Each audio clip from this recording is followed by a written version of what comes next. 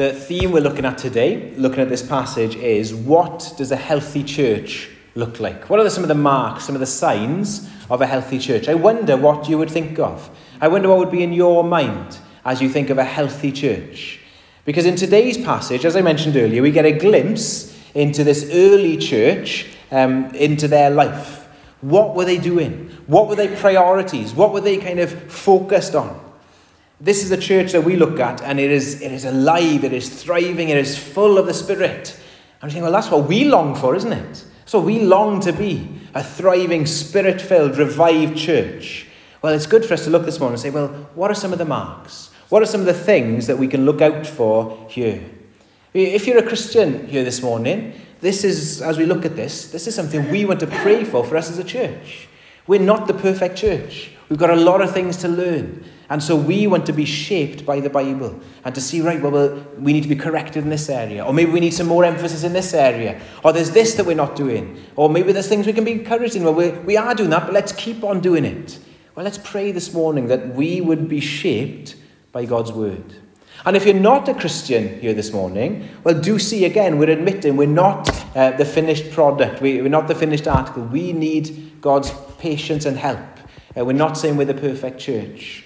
But this is what churches should be like. This is something of a blueprint for us on some of the priorities of what a Christian, Bible-believing church should look like. So this morning, there are more than this, really. We could stretch it out or we could shrink it, but I've picked up 6 marks for us to look at of a healthy church. You might think, well, that's going to take a while, but they're short. The first point is probably, first few points are probably the longest, but then they're quite short, so don't worry if you think we're going to go on way longer than normal. It's a normal length, but just 6 marks, that's what we'll look at. So the first mark of a healthy church is this. It's a distinctive church. A biblical, kind of faithful, revived, Spirit-filled church is a distinctive church. Just quick recap on where we've been in Acts so far. Remember, Jesus has been raised from the dead, and then he spent 40 days with his followers, the apostles. He showed them proofs and taught them on who he was, and then they understood all that he came to do, and he trained them up. And then he ascended back to heaven, and he said, wait in Jerusalem for the power from on high. So the power of the Holy Spirit came on the followers of Jesus. There would have been about 120 of them at that point. And then as the Spirit filled them, he equipped them to speak in all these different languages, because people from all over the world had gathered in Jerusalem. And they were talking, and people said, we can understand you in our dialect, in our language. Why is this? And Peter stood up, and we looked last week, and he says, the reason is this is God's plan to reach the whole world. Jesus was the Messiah, and he's the promised one. Let me show you how he's the promised one. He went back to the Old Testament and said, look, he's the promised one. Jesus is the one we've been waiting for. But you killed the Messiah. You killed him, he said. And verse 37, we saw last week that they were cut to the heart. They couldn't believe that. What have we done? And so they asked Peter, they asked brothers, what are we to do now? We've killed the promised one. The one that God promised would come, we've killed him. And so Peter's response is, verse 38, repent. That is, turn from one direction to the total opposite direction. Stop going that way, go the other way. Instead of following yourself as Lord, put Jesus as Lord. Repent and be baptized. That is, show everybody now what you've done. You've had a new start. You've been washed clean. You're united to Jesus Christ. You're united to his people. And what happened? Well, 3,000 people were saved that day. But as he talks to them, notice what he says in verse 40. He says, look, save yourselves from this crooked generation. Now, different versions of the Bible have slightly different translations of that word crooked. Some might say corrupt. The meaning there is unjust. Out of line, not right. Here's a world around, here's a generation, a culture that is crooked, that is not right, that is broken. And he says, save yourselves from it. And as part of that, he says, repent. And then they form this group of believers. 3,000 of them trusted. It's a big jump, isn't it? Going from 120 to 3,000 in one day. But do you see why they're called to be distinctive? Why they were called to be different from the world around? Because he's saying, look, it's a crooked generation around. It's unjust. They don't know who they're following. They're all over the place. But we're calling you to follow the Lord Jesus. He's to be your master and Lord. So instead, and that's what it is to look like. If you're part of a church, you're to repent from Jesus being you being the Lord to Jesus being the Lord. You've now got a different boss. Under new management is written over Christians because now they follow somebody else. So go a different way. But that means if you're turning to go the other way, anybody else who hasn't followed Jesus is still walking in the opposite direction. I don't know if you've had that situation where you've been on a busy kind of public transport, maybe you've got off a train and you want to go in one direction and everybody else seems to be going the other way. You kind of start to feel, don't we, or maybe I'm going the wrong way. They've done tests, haven't they? They've done kind of psychological tests with people in lifts. And lifts that have 2 doors. Have you seen those lifts? Sometimes they've set people up in there to face the wrong way, to face the door that isn't going to open. And a person goes in and they know which door is going to open, but because everybody else is facing the other way, they feel like they ought to turn as well, because there's a pressure, isn't there, to conform to those around you. And we can feel that as Christians. Everybody else seems to be going in the other way. Everybody else seems to be believing different things to us. And the temptation is just to go with the flow. But we're called to be distinctive. We're called to follow Jesus, to repent and follow him. Now, that means that a church, a group of people who are all doing that, well, in one sense, can you see how Sundays and our time together is a haven, isn't it? A time where we don't have to fight against the crowd because, we're here and we're together. We're worshipping the same God. We're rejoicing in the same Saviour. This is to be a time where we can know peace. Because the battles that we face in our daily lives, well, here we don't have to face. We don't have to pretend because we're all sinners here. That's why we prayed that prayer earlier, because we admit, Lord, we've all failed. We don't have to pretend here anymore. But so often church isn't it? So often we do kind of put on a mask and pretend. But ideally, the mark here is to be distinctive, different. A place where we are united together under the lordship of Jesus. But that means as well, as a church, that we are to be different from the world. That doesn't mean we're to be weird. It doesn't mean we have to go out of our way to be strange. Because there are going to be things that we do that is going to be strange whatever happens, isn't it? We've stood up this morning and we've sung together, sung songs. That doesn't happen often nowadays. We have prayed to God. We have met together. We're all from different backgrounds, different upbringings and things. And yet we're together. There's going to be things that are strange about church. And so we will be different. It doesn't mean we have to go out of our way to be strange. We want to be understandable to people who might not normally come. We want to explain what we're doing. But church will be a distinctive place. But as well, God calls us to be kind of set apart, doesn't he? Calls us to be different. It means as a church we don't follow every trend of thinking of the day, but we go back to the Bible and we say, well, what does the Bible say? What does Jesus want to tell us about how we are to live? We're called to be different. We're called to be distinctive. So as Christians, one writer put it like this: we're to be thermostats, not thermometers. Think of the difference between a thermostat and a thermometer. A thermometer is affected by the atmosphere around it, isn't it? A thermometer shows you what's happening. But a thermostat, that affects everything. So there's a thermostat in here, it's controlling the atmosphere in here, the heat. A thermometer wouldn't be able to do anything about it. It just kind of accepts what's there and tells you what's there. We're to be thermostats. We're to affect the culture around us and make a difference, not let it affect us. In a culture and in a society where things just can often seem chaotic, where one generation to the next we're believing different things about other things and everything's all over the place. Isn't it wonderful to say, no, we want to hold on to the truth. We want to come back to who God is and what he's like, and that's what the Bible shows us. In 1 Timothy 3, Paul calls the church the pillar and buttress of the truth.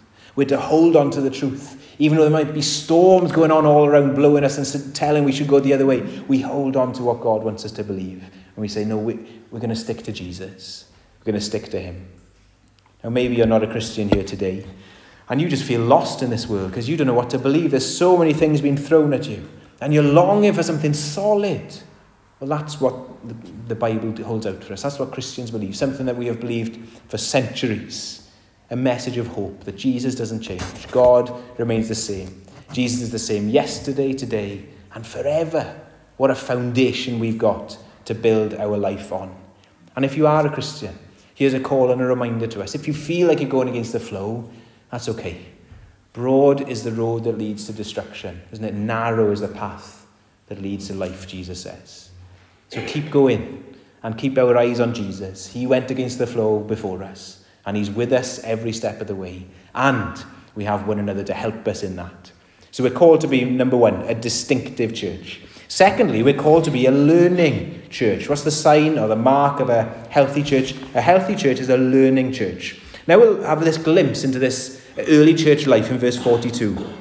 We're told there they devoted themselves, that is, they intensely committed themselves to certain things. What are we told? First thing, to the apostles' teaching. Now they committed themselves, they were devoted to what the apostles, these 12 men who Jesus had appointed to teach them and to teach these things, they were intensely committed to listening to their teaching. Now why the apostles' teaching? Well, because remember where the apostles had been. They'd been with Jesus for 40 days and had this amazing kind of training and teaching in who Jesus was and why he came. This is where we see Peter gets these things from, the teaching from in Acts 2. And we see later on where the other apostles, they get the teaching from Jesus. So they are speaking with an authority that is different to we have today. You know, they were teaching in a way that's saying, look, this is what God says. This is teaching from Jesus. And then you might wonder, well, how can we trust the apostles? Well, how can we know that they are really from God? Well, verse 43 helps us with that because it tells us they did many wonders and signs through the apostles. So the apostles were doing these amazing miracles, and that was God's way of saying, they're with me. They're mine. So if you look back in Acts 2:22, a similar thing is said about Jesus. Remember, Jesus of Nazareth, verse 22, a man attested to you by God with mighty works and wonders and signs that God did through him in your midst. So how do we know who Jesus was, that he was the Son of God? Because he did these amazing miracles. He healed people. He fixed them when they were broken. He cast out demons, even brought dead people to life. And you look at him and think, wow, God is here amongst us. And then the apostles, as we read on, we're going to see they do these amazing miracles. They cast out demons. They heal people. You know, they bring people from death to life, and you think, hang on, that's a bit like what Jesus did. And there is God attesting, saying, look, you can trust these men. Trust them. I'm attesting them to you. I'm showing them that you can trust them. Certified by God. That's why we see these miracles here. Does that mean that we don't see miracles and things today? Well, of course not. We can't restrict God, can we? We can't say, well, God doesn't do that. No, he can do whatever he wants, in however way he wants. But the work that the apostles did here were, for this time, to show you can trust them. And then we think, well, how can we access this teaching now? Well, that's what the New Testament is. The New Testament is the apostles' writing. See, we can trust this, and now we can go to the Bible and say, this is from God. This is God's teaching. It's not man-made, but certified by him. That's why when you look at in one of Peter's letters, he talks about Paul's letters, and he says, I know they're hard to understand. Some of the scriptures are hard to understand. He uses the word scripture to describe Paul's writing. Isn't that amazing? Well, so it has this authority. So today, how can we be people devoted to the apostles' teaching, since we're not with the apostles anymore? Well, we've got their written down words. And remember, Jesus said to them, the Holy Spirit will bring back these things to you for you to remember. So they are written, empowered by the Spirit, helping us to know who God is and what he's like. That's what the Bible is. So a question for us as a church, are we intensely committed to the Bible and to what God wants us to believe? Do we learn from it? Are we growing in it? That means it doesn't get dusty. Our Bibles shouldn't be dusty, but we should be enjoying them and reading them. And that's one of the reasons we're doing our reading the Bible together. Because reading the Bible can be hard, can't it? We can forget. Life can get busy. We don't all have a apron like Susanna Wesley to put over our heads, as we were hearing earlier. What do we do? It's so easy for us to forget. And that's why it's good to have, at the end of the month, I'm going to be talking to other people about what I've read. It gives us a bit of an encouragement to read some books in the Bible together. But as well, it's good for us to do it together, good for us to look together at God's word now, but really to ask that question personally for us. Are we devoted to it? Are we reading it? Here is God's word. Here is his love letter to you. It's easier for us not to get excited about a book if we think it's kind of God's handbook for life. Now, in a sense, we know what that's meaning. But it's more than that. It's not just a book of rules. This is God who loves you dearly. He's written this book, which is all about his love and his salvation for you. And he wants to talk to you. So every day you have the potential to open up God's word and to read it and to say, God, I want you to talk to me. Now, I know it's hard. And I know sometimes it's a slog, and we can go through days and weeks, maybe months, where we try and read it and nothing seems to happen. It's hard. But there are moments, if we keep doing that, where God will break in and he will speak in power, where he will draw close. And we just need to keep going. Keep reading. So maybe you're in one of those ruts at the moment when you're reading the Bible. Maybe you've kind of forgotten about it or given up. Let this be an encouragement to us. Let's be devoted to God's word. Let's get excited about what God can talk to us and what he can say to us in it. Because he's got something he wants to say to you this week. Go and find it in God's word.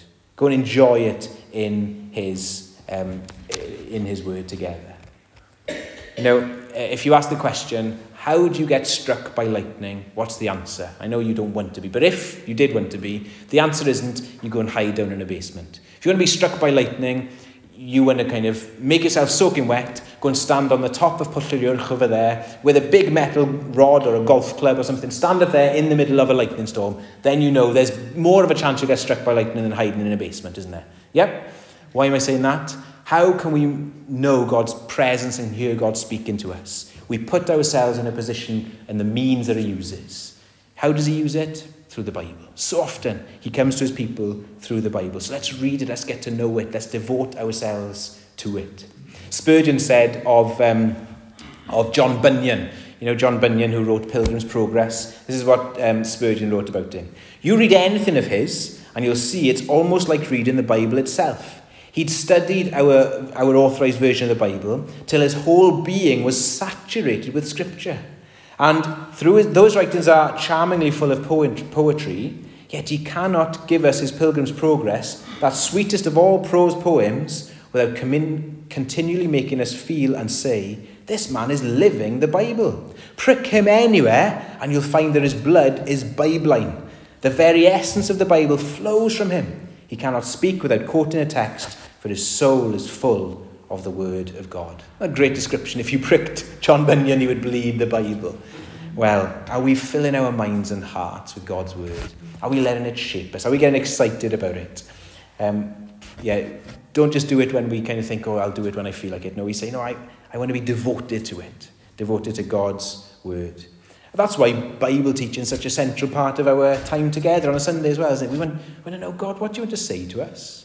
That's why a good chunk of my week is spent preparing this, because think about what does God want to say to us as a church? Because we want to be a church that is a learning church, devoted to God's word, devoted to the apostles' teaching. So, we're to be a distinctive church. A healthy church is a learning church. The third thing is, a healthy church is a loving church. Look at verse 42. So they devoted themselves to the apostles' teaching and the fellowship. Notice it says the fellowship. Not just fellowship. So they were committed, totally, intensely committed to one another. That's what that's telling us. Not just one day a week, but day by day. So it was formal. They went to the temple together. And it was at home. They were around each other's homes. So it was big and small. They were breaking bread together. They were having a meal. But it says it says there, can you see? The breaking of bread. That is, not just having a meal, but communion. So remembering the Lord's death together. So they were having meals together, sharing communion together. Now remember, this was 3,000 people. They weren't from Jerusalem, all of them. Some would have been, but some would have been from further away. So there they were in this new city, thinking, well, what are we going to do? But they looked after each other, which we'll see here. But they kind of said, well, you'll have to come round ours now. Come and have food with us. And as they had food, they spoke about Jesus. And they broke bread together. And they shared communion. Something about that, isn't it, is so important. It's been so good for us, isn't it, as a church to every now and again, more recently, have meals together. And it's great for us all to eat together, because there's something about having food with somebody. You get a bit deeper in conversation than you would just in passing. It gives us a chance to get to know each other and see the needs that we have. And it's the same when you invite people over to your house. It's a really important part of saying, oh, come over for a cup of tea, come over for some food, because then we get to know each other. Then we get to talk a bit more. We can let our guard down a bit, as it were, and relax. And then as we're real with one another, we can share, look, this is something I found hard. This is something that I've been struggling with. Because part of being in this loving fellowship, do you see what they did? In verse 44, all who believed were together and had all things in common. They were selling possessions and belongings and distributing the proceeds to all, as many as had need. So they were getting some things that they had. They were saying, well, I don't need that, and sell that. And then they got the money and they gave it and they shared that with other people in the fellowship who had need. Remember, people would have been away from their homes, away from Jerusalem. They needed somewhere to stay. They needed things to do. And so they supported each other financially. It doesn't mean that they didn't mean they had to sell absolutely everything they had, because some of them, verse 46, had to have homes to invite people to break bread in them, verse 46. They didn't just sell everything and then club it all together. No, they still had their own possessions, but they shared things. They looked out for each other's needs because they knew each other, and they knew each other and what they were going through. And so if there was a person in need, they wanted to help them. And that's something, isn't it, just to remind us of. We want to be committed to one another, to the fellowship, and to pray for one another, to love one another, and to keep doing that more and more. In the early church, the amount they loved one another was a huge reason that the church grew and grew and grew. If you look back on this time, it was taking part in the Roman Empire. And think today, where's the Roman Empire? Well, it's just in history books, isn't it? You can just see kind of artifacts of it. It's just crumbled. But where's the Church of Jesus Christ? Still growing, still going forward. If you look at the history books, the non-Christians were writing about the church, and they said this. A few years after this, Tertullian noted, he said how non-Christians would comment on they were amazed at how the Christians, he said this, see how they love one another. That's what stood out to these historians. And in the 4th century, the pagan emperor Julian said, these impious Galileans not only feed their own poor, but ours also. They welcome them into these feasts of love. They attract them as children were attracted with cakes. You see, that love between them just spoke volumes to the outsiders. Now, this isn't something that's enforced. This was a natural outflowing of knowing the Spirit of God with them. The Spirit of God in their hearts forced them to wow, I've got to love others. If God has loved me that much. Because when they met together, what did they do? They had the breaking of bread. So at the heart of their time together was the gospel. God has sacrificially loved me. He has given everything for me. As I look at the death of Jesus, as I see his body broken, as I remember his blood being shed, he's done that for me, then I can do that for others. I can share and love him. So can you see, a healthy church isn't just something like we turn up on a Sunday and that's it. No, this is something we're committed to one another. Like a family, the New Testament shows it like that, like a household, it says. So how can we as a church continue to grow in that? That's something for us to pray through, isn't it? Things that we need to put in place. How could we be praying and supporting each other? How can we be loving one another? How can we be opening our homes up to one another and sharing together? This is what the mark of a healthy church is. And there are lots of ways in which we're doing this well. But there's lots of ways we can be doing it better, aren't there? And grow more and more in this. So let's pray, Lord, make us a loving church. This is the mark of a healthy church. Showing the love of God between each other as the outsiders will look in and say, wow, see how they love each other. And we say, well, the only reason we love is because God first loved us. That's the only reason. So this church, the marks of a healthy church is distinctive, is learning, is loving. It's also a praying church. They devoted themselves to apostles' teaching, fellowship, breaking of bread, and the prayers. So that is, they devoted themselves to praying together. The prayers kind of implies that they had set prayers that they read out. So that's one of the reasons I wanted us to read a prayer this morning. It's okay to read a prayer. It doesn't take away from the spontaneity of it, but the church has been doing it for years. They've had these set prayers where they read. Maybe you struggle in prayer and you think, well, I don't know what to say. Well, it's okay to find written prayers that the church have used over their history and say, well, I'll read this just to help me in my prayers. Read the Psalms to help me. But here they were committed to praying, devoted to praying. They knew God was real. They knew his presence with them. The Spirit had filled them, and so they wanted to pray to God. They wanted to ask him to draw near. They knew that they couldn't live without him. Remember the description we learned of prayer a few weeks ago. It is learned dependence. Just learning to depend on God. And the more we see our need, the more we will pray. We have a wonderful privilege as believers to speak to the God of heaven directly. We can speak to him anytime, any moment. We might feel unworthy, but we know because of the assurance of forgiveness that we have in the gospel that we can come to him.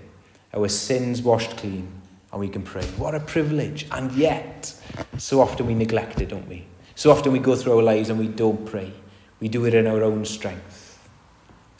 Well, true prayer, and to be a praying church, it's not going to come through a new program. It's not going to come through guilt trip. I could make you feel guilty about not being in prayer meeting or not praying. I could do that, but it's not going to make any long-lasting change. The only thing that's going to help us is if we see we cannot do this without God's help. I'm at the end of myself. As I've said before, prayer meeting isn't for those who've reached some kind of level of prayer. It's for those who realise they can't do anything without prayer, without Jesus. It's those who are on their knees and saying, God, we need you. We're weak. Prayer can only realise when we have this amazing privilege, access to the power of heaven, and God in his amazing sovereignty uses the prayers of his people to push the kingdom of God forward. We can't understand why. He doesn't need us, but he uses us, and he uses our prayers to accomplish that. So let's be a church together praying. But as well individually that means, doesn't it, that we're committed and devoted to prayer. As I said, don't be afraid if you're struggling in prayer to read some psalms. Maybe an old hymn. If you want a hymn book, we've got old hymn books that you can take and use hymns to help you to pray. Use these written down prayers. There's a wonderful book called The Valley of Vision, which is old Puritan prayers written down. If you need help like that to help you to pray, then just ask and I can get those for you. But really, these just put into words our desires and our what we long for. Let's be a praying church, dependent on God, and see him answer prayer in wonderful ways. So look out this week for ways in which God has answered prayer. Pray specific prayers for this week ahead. And just let's encourage each other on how God has answered us next time we're together. So a healthy church is distinctive, it's learning, it's loving, it's praying. The fifth thing we see is it's a worshipping church. So these Christians were gathered together, and look what happens as they pray and as they spend time together. We see in verse 43, awe came upon every soul. Awe comes upon them. So this gathering of believers was a place where there was awe and an awareness of God's greatness and majesty. What is it to be awe-inspired by something? Well, that's the kind of thing you have when you see something amazing, isn't it? Maybe if you see, you walk inside to a very grand cathedral. You think, wow, this is amazing, awe-inspiring. Or you see an amazing view, like the Grand Canyon, or you climb up a hill over here and you just see this glorious view and you think, wow, awe-inspiring. And as they were gathered together, they were just so aware of God's amazing power and greatness. As they stepped into his presence, as they were filled with this awe. But not only awe, look how we're told in verse 46. We're told that they received their food, they had glad and generous hearts, and they were praising God. So this wasn't just kind of like everybody was very still and there was no movement and just in awe, but there was joy and celebration as well because of what they were experiencing. You know, as churches and as Christians, we're very good at extremes. We're very good at just really spotting out what's different between us. You know, some churches will say you've got to be awe-filled and it's got to be reverent. And other churches say, no, it's got to be joy-filled, it's got to be jubilant. And yet this early church, what do we see? Oh, we see both. It's not either or. We need to be a place where we have this awe and reverence of God, because he is holy and great and powerful, but also we have this joyful intimacy that he is near and close, and that we can follow him. So as we see in this passage, we've got this wonderful balance of glad and generous, joyful Christians, and they are kind of in this formal sense of going to the temple and praising God there, but as well we have this kind of just awareness of God's greatness and awe in his presence. John Stott in his commentary says this: "It's right to be dignified in public worship, but it's unforgivable to be dull." We can't be dull. This is exciting that we get to worship God and praise him. And so how can that be dull? That we come to God to praise his name, to enjoy Jesus. We're joining with heaven in worshipping God. That is something that should fill us with excitement as well as awe. So let's be a church that has this balance of as we worship. And let's ask the question, is worshipping God something we're serious about? When we're joining together, as we're singing praise to God, is that something we're really engaging in with a sincere heart, joyfully doing it, and at the same time aware of God's greatness and having this reverence before him? Singing has a purpose, doesn't it? It's to get truths from our head to our heart. Otherwise, we just say things, and that's not enough. But if we sing things so often, when we have a melody and a tune to it, it takes truths in a powerful way from our mind into our hearts to make them kind of more real to us. So let's pray that we would be a church where we have this true, wonderful worship of God. And it's not just an individual thing, but we do it together.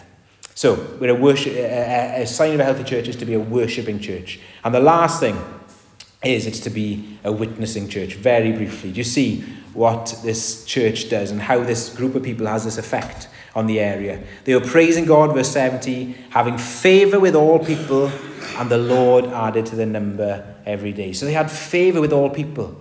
So in a few chapters we're going to see they're going to face immense persecution and being sentenced to death. But people couldn't deny they were different. People couldn't deny there was something about them there was positive. They had a positive impact on those around them. And so the people, they had good favour with them. Now the message was still the same we have. It's a message that is hard to hear. And yet people were aware of, wow, God, well, look at what God has done. Look at how he has worked in their lives. And what happened? Verse 47, God added to their number. The Lord added to their number daily, the people who were being saved. Can you see what's happening here? God was real to this group of people. The Spirit had filled them. And when God is real, they just told other people about what had happened in their lives. They couldn't help but talk about it. In the same way that we can't help but talk about the disastrous weather we've had since October. Because it's real to us. We're really disappointed. And when we see the sun, we can't believe it. And why do we talk about that with others? Because it's real. And it's something that affects our lives. When God is real and he affects our lives, we will want to talk to others about him. So the challenge to us is, well, if we're not talking about him, is he really real in our hearts? Is he really real in our lives? Let's pray that we would be a church where God is real amongst us, so that we can naturally just talk about it all around. And look how this church is growing in verse 47. Who was adding to their number? Who was it, verse 47? The Lord. Jesus was adding to their number. Jesus saw this group of people who were delighting in him, praying to him, rejoicing in him. How would he not just say, right, I want more people to be part of that? Come and be part of this, A healthy church is a growing church, because nothing delights Jesus more than to put people in that position. So let's pray that we would be a witnessing church and pray that the Lord would add to our number and other gospel churches around us. So here's 6 things, the marks of a healthy church. God did wonderful things for this church. Now, before we finish, remember, this isn't a formula. This isn't something, right, if we do these things, then we will see this happening. No, we want to try our best to do this as best we can. But only God can bring the growth. In the same way, if you think of Elijah in the Old Testament, he built the altar, didn't he? He put all the things in place, put the stones there, the wood, and everything was there, but God brought the fire. So as a church, we want to be those who are gathering the sticks, as it were, gathering the sticks of being distinctive, trying our hardest to be learning and devoting ourselves to teaching, devoting ourselves to each other. We want to be praying together. We want to be worshipping and witnessing and putting all those sticks in. And all the while we say, Lord, bring the fire. Lord, bring your Spirit. Come and bring this to light. and set this place, as it were, alight with your greatness and majesty. So let's pray that we would be a church with these marks for the glory of Jesus Christ. Let's pray together as we close. Father in heaven, there's so much for us to see about your people here, and we thank you for this great little picture, this example to us of who you are and what your people were like in those early days. Help us, Lord, now to pray these things into action in our life as a church, that we would be a healthy church and that we would bring glory to the name of Jesus, and that, Lord Jesus, you would see fit to add to our numbers, because, Lord, this is a place where your people will be looked after and safe and cared for and brought up in the faith. And we pray this in Jesus' name. Amen.